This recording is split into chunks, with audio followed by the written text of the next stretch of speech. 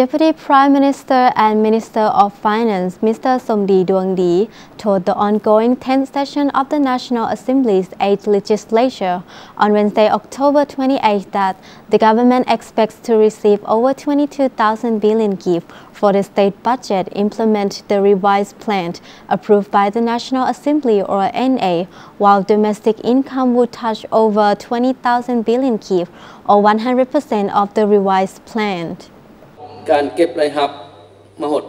Deputy Prime Minister and Minister of Finance, Mr. Somdy Duangdy, told the ongoing 10th session of the National Assembly's 8th legislature on Wednesday, October 28 that the government is facing challenges in implementing the plan over the remaining months of the year, and the Ministry of Finance will set up a special task force committee to monitor and push forward revenue collection and expense management in various sectors nationwide.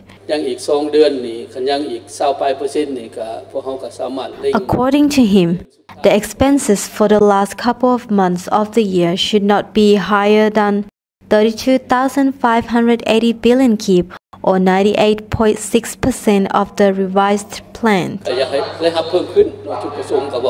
He said, if various measures are to put into practice for narrowing unnecessary expenses, the government can save up to 464 billion kip.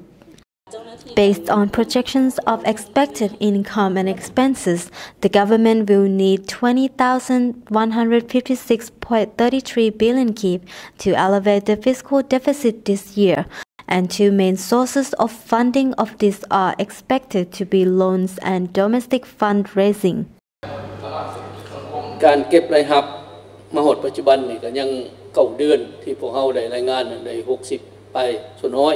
During the budgetary implementation over the 9-month period, the government faced a shortfall of 3,228 billion kip, which means the government needs an additional 8,683 billion kip to support the deficit of the past 9 months, according to an official report. In addition, the government is targeting an income of 27,292 billion kip in the 2021 fiscal plan, an increase of 20.09% when compared to the 2020 revised plan, or 14.95% of GDP. Domestic income in the 2021 fiscal plan is projected at 24,872 billion kip, or a 21.99% increase when compared to the revised plan of 2020 and 13.62% of GDP. A hotline will be in operation throughout the session to accept public comments and complaints, which can be sent via free telephone number 156, fax 021413528. P.O. Box 662 and email nalao.156@gmail.com.